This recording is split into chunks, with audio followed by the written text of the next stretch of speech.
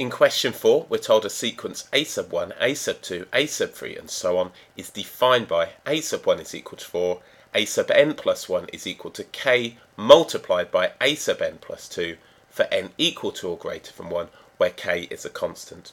In part A, we need to find an expression for a sub 2 in terms of k. The question carries 1 mark.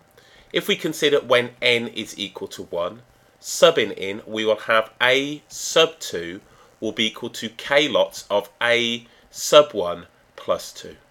We know that a sub 1 is equal to 4, so we can say a sub 2 is k lots of 4 plus 2, so we can say that a sub 2 will be 6k. So there's now our expression in terms of k for a sub 2.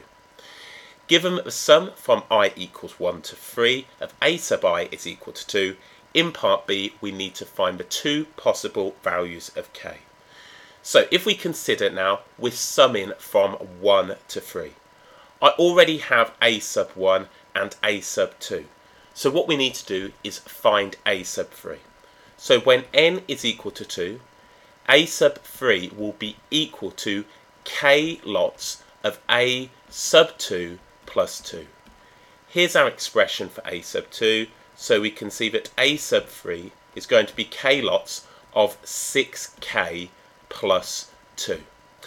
If we now consider what we have, we've got a sub 1, that gives us 4. We've got a sub 2, which is going to be 6k. And we have now a sub 3, and if I expand this out, we're going to have now 6k squared plus 2k. Therefore, I can add this together and set it equal to 2.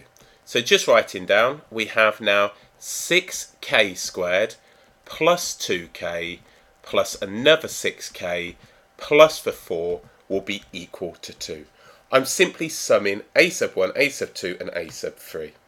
So if we tidy this up, we have 6k squared plus 8k plus 2 is equal to 0. I can divide the equation by 2. We would have 3k squared plus 4k plus 1 is equal to 0.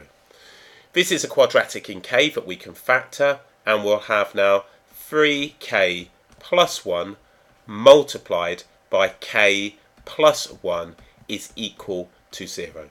So solving for k, we can see that k would be equal to minus 1/3, or k would be equal to minus 1. This gives us our two possible values of k, and there are 6 marks in total.